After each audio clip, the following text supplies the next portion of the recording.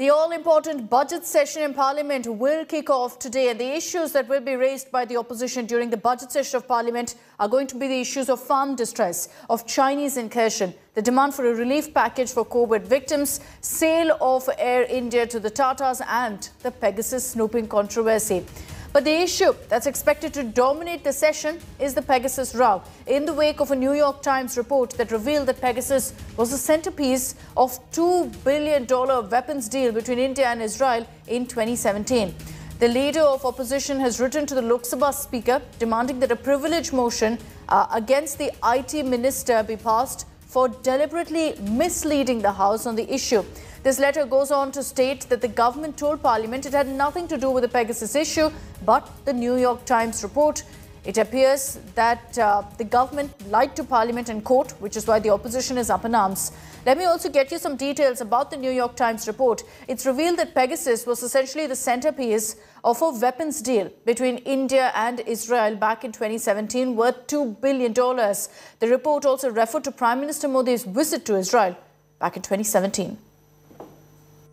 जब हमने ये पूछा भाई पेगासस ये महत्व का मुद्दा है, इसको चर्चा करो, वो चर्चा के लिए तैयार नहीं थे। तो इसका मतलब यही है वो देश से कुछ छुपाना चाहते थे, जनता से छुपाना चाहते थे। और मैं आपको आज तो बताया ही है कि ये न्यूयॉर्क टाइम्स 28 जनवरी 2022 का पूरा रिपोर्ट है ये कि किस ढंग से ये पेगासस खरीदी किया जाता है और किस ढंग से मोदी जी भी वहाँ पर इजराइल के प्राइम मिनिस्टर को मिले और बाद में इजराइल के प्राइम मिनिस्टर यहाँ जब आए वो बातचीत करके जैसा कि इवन बजट भी वो पेगासस स्पाईवेयर खरीदने के लिए उन्होंने बजट भी बीच में बढ़ाया। So in a few hours from now, the budget session of Parliament will officially kick off. Finance Minister Nirmala Sitharaman is going to be presenting, as always, the economic survey for 2021 and 22 in Parliament today. The economic survey this year is going to essentially be a report that shows a growth of 9% for the next financial year. The document this year is being prepared by the Principal Economic Advisor and other officials, as the new Chief Economic Advisor has been appointed just a few days back. This survey is a report of the state of economy, its prospects and also policy changes. The survey is expected to show the path for the economy for the following year.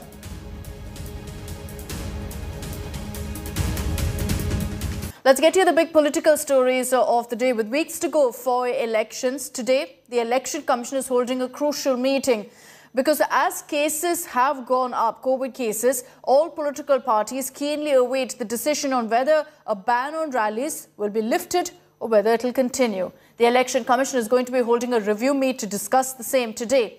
Sources in the Election Commission tell us that along with COVID and the Omicron situation, the poll body will also review the vaccination status in all of the poll-bound states. So that's another aspect that will be considered when the EC takes its decision.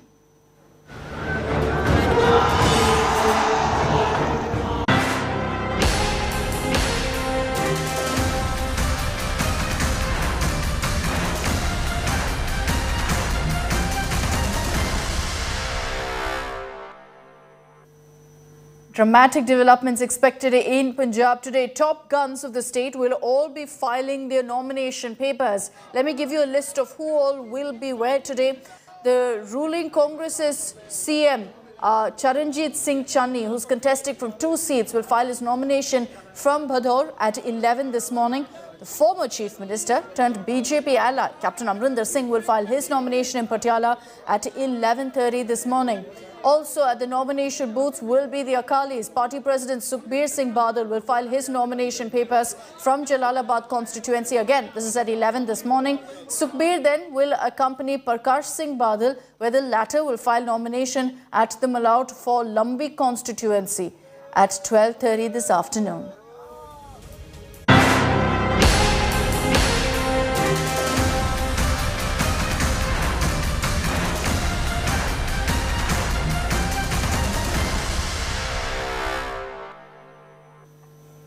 Looks like the stars are all aligned today. All of our netas in every poll-bound state is heading to the nomination centres. In Uttar Pradesh, SP Chief Akhilesh Yadav is all set to file his nomination from the Karhal constituency in Mainpuri district, which is SP's stronghold. Akhilesh will be meeting with party workers at his residency in Saifai, after which he will leave for Mainpuri for filing his nomination. There is buzz, meanwhile, that BJP is mulling to field Mulayam Singh Yadav's Choti Bahu, Aparna Yadav, from the same constituency, from Karhal, against the SP chief. It's likely to become a Yadav versus Yadav battle in the SP turf. Remember, Aparna Yadav had only recently, a few weeks back, joined the BJP. SP Sobaran Singh had won the Karhal seat in 2017 after fetching over 1 lakh votes.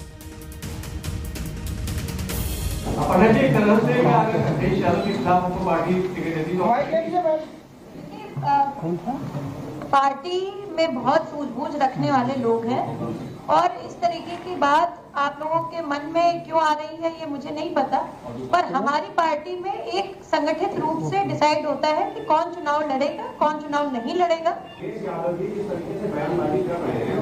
ठीक है, हर विरोधी इसी तरह से बयानबाजी करते रहेंगे तो क्या उनके बयान हम लोग जो है सीरियस ले लें क्या? Meanwhile, the big guns of the BJP are out campaigning in the state of Uttar Pradesh. Home Minister Amit Shah, Chief Minister Yogi Adityanath and BJP President JP Nadal are now busy with door-to-door campaigns in the state. BJP leaders in these campaigns have hit out at the Samajwadi Party. Here are all the details of the BJP's campaign over the weekend.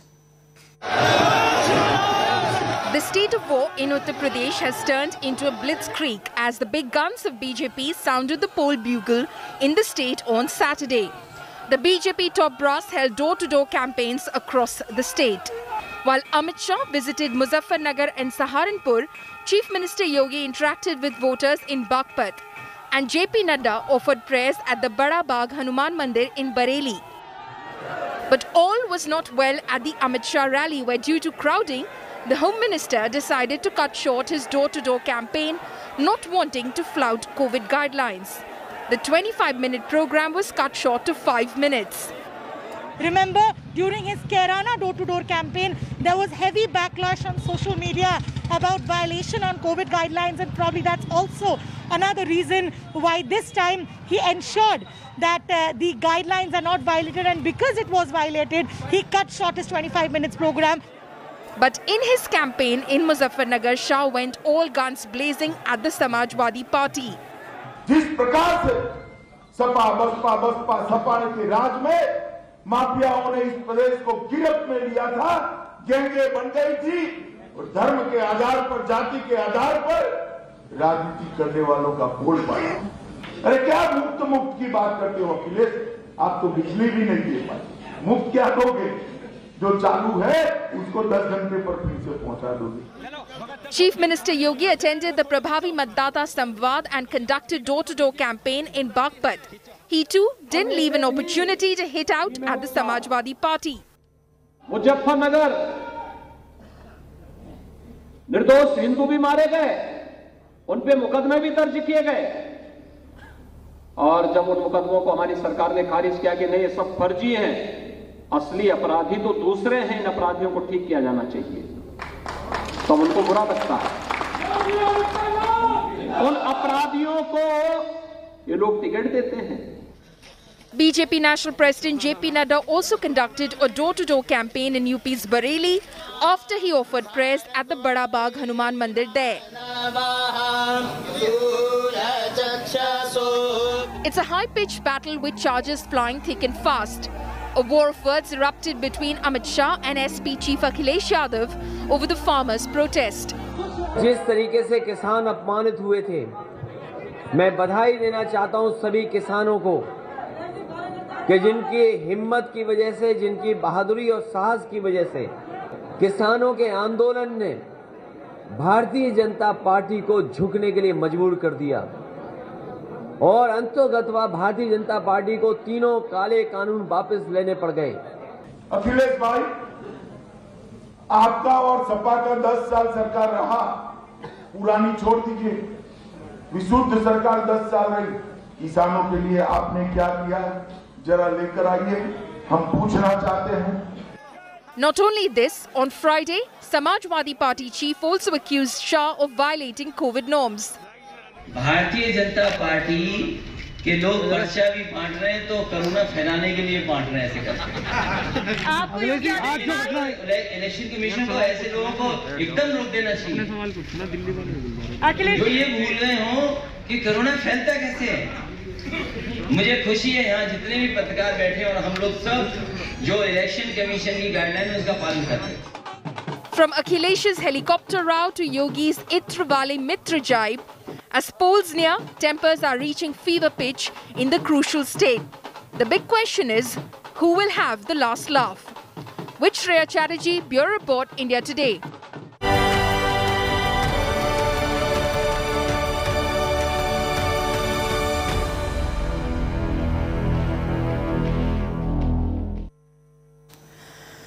Here on India Today, for the last 1 week, we've been getting you all the updates on the investigation into the Thanjavur minor suicide case. And now there are questions being asked on whether there's a bid to cover up the case. Sources in the National Child Rights Panel say that the state child protection body is stalling the probe into the suicide of the 17-year-old who allegedly took her life after being harassed by her school to convert to Christianity. Here are the details.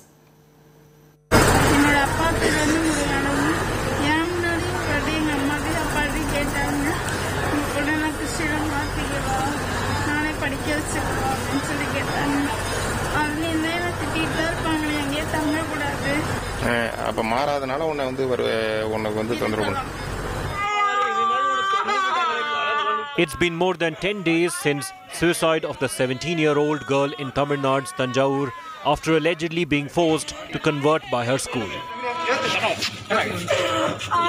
The case has now turned into a flashpoint between the Tamil Nadu government and the National Commission for Protection of Child Rights. Sources close to India Today revealed that the State Child Rights Commission under the DMK government is not cooperating in the probe and is reluctant to extend help to the central panel. A team of NCPCR headed by Chairperson Priyank Kanungo is probing the case and is likely to find out if the girl was under pressure to convert to Christianity. Sources in the Child Rights Panel allege the DMK government has been citing the Model Code of Conduct for civic polls and stonewalling the probe.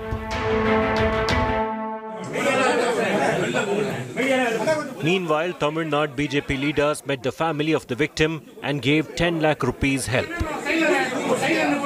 In the very unfortunate issue, a 17-year-old girl committed suicide. The Bharatiya Janata Party has visited their family and we have consoled them and we have given them a check of 10 lakh rupees so that we are very sure it will be of help to the family. At the same time, we have assured them of complete justice and BJP will stand with them thick and thin. The Child Rights Panel is seeking the view of the parents of the victim and the doctors who treated her and conducted her post-mortem. Apart from speaking to the minor's classmates, school authorities and eyewitnesses.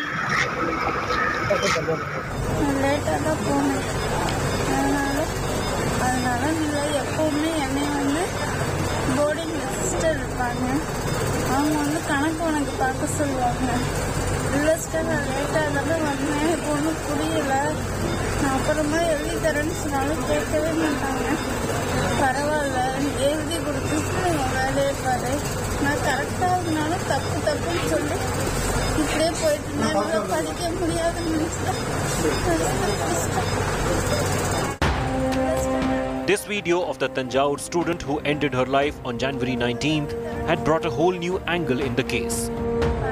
In the video, the student says she was targeted and harassed constantly by the warden and was tortured to convert into Christianity. Bureau Report, India Today. Another story that we're getting you the latest updates on. The leader of Canada's National Democratic Party, Jagmeet Singh, has been caught now in the midst of an ongoing truckers' protest in Canada. Hundreds of truckers have poured into the capital city of Ottawa, protesting against the vaccine mandates required for cross-border travel.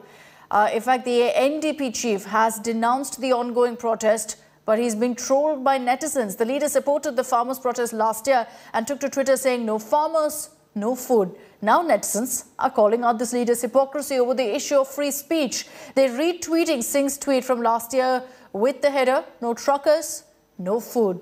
To the leader's further embarrassment, his own brother-in-law has donated $13,000 to the truckers' protest. The leader has subsequently come out and said that he unequivocally disapproves of his brother-in-law's decision. Jagmeet Singh has been a controversial leader when it comes to India. He's openly extended support to Sikh separatists time and again and opposed the abrogation of Article 370 in Kashmir as well.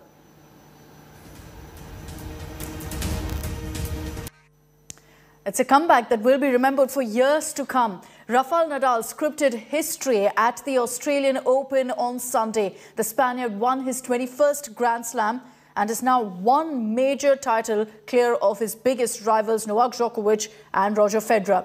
Nadal won his second crown at Melbourne with one of the finest performances of his career. Here's how he denied Russia's Medvedev in the grand finale that everyone's talking about.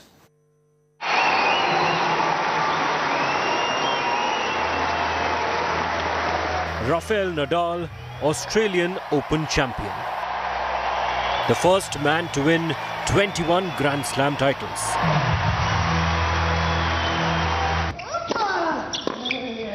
Nadal scripted history at Melbourne Park by defeating pre-tournament favourite Daniel Medvedev. It's the miracle in Melbourne.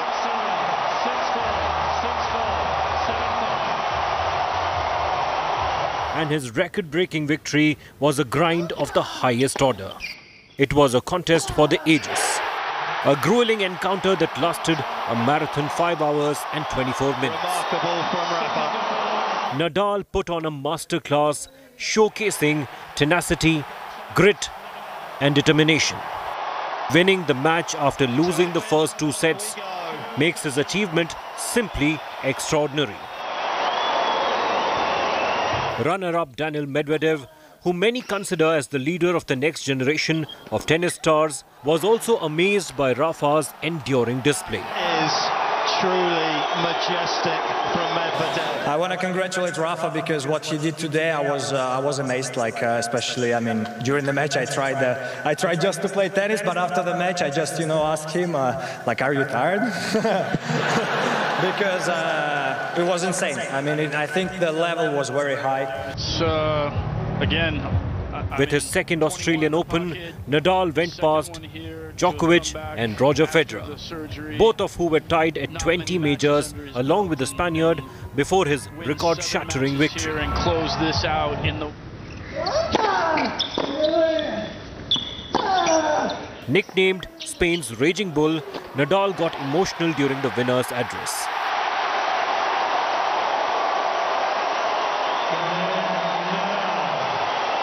He thanked the fans for their support, stating he'll most likely be back to defend his crown next year.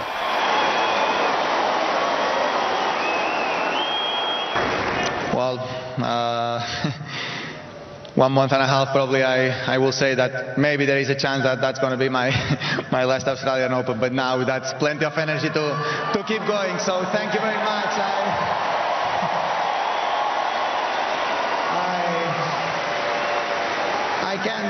I really can't explain the feelings that I have right now, but I'm going to keep trying my best to keep coming next year. Thank you very, very much, and see you soon.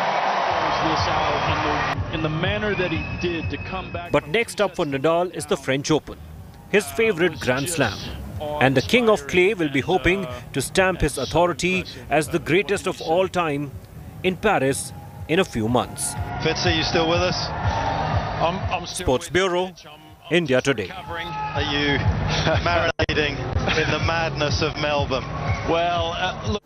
So Nadal has created history at the Australian Open, becoming for the first ever to win 21 Grand Slams. My colleague Nikhil Nas spoke exclusively to former Indian tennis player Vishal Uppal on this historic win.